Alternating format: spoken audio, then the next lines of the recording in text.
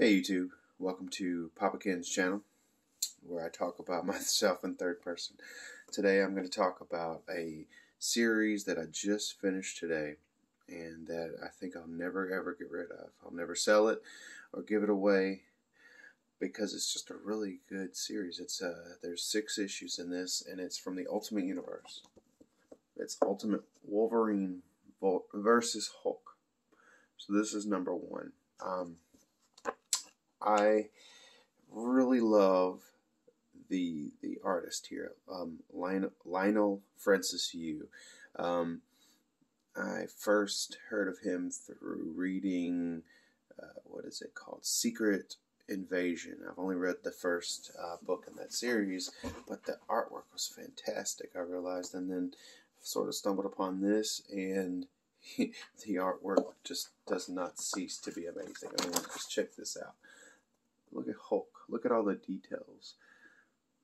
And sorry, this is a bit of a spoiler here. He rips Wolverine in half. And this is sort of what you get here. The gore factor, the humor is great. It's subtle, but it's great. It's written by Damon Lindelof.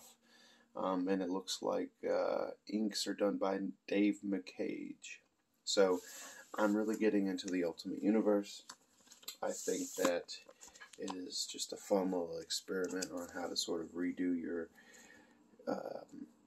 high-profile characters in the Marvel Universe. And of course, it started with Ultimate Spider-Man #1, and just built the universe piece by piece.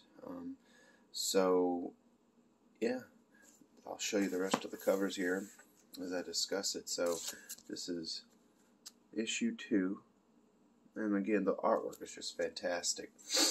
This is actually a third printing variant, and these came out, gosh, I want to say around 2006 or so. I'll check that out. Yeah, so I mean, yeah, the artwork just in itself is great. The story is also great, and the humor that goes along with it just makes it all worth it. So let me know what you think about the Ultimate Universe. What are your favorite stories from the Ultimate Universe? Tell me what I should get into next. I'm building several different groups of comics right now from the Ultimate Universe. Fantastic Four. I've completed this series, and let's see, I've got some of Ultimatum. I'm looking forward to getting into that. So I'm going to build as much as I can and get into Ultimate Fallout. Obviously, Ultimate Fallout 4 is a very expensive book, even the second printing. So yeah, please like and subscribe, and yeah, so you'll be prepared for the next videos that come out. And thanks for watching, and have a great day.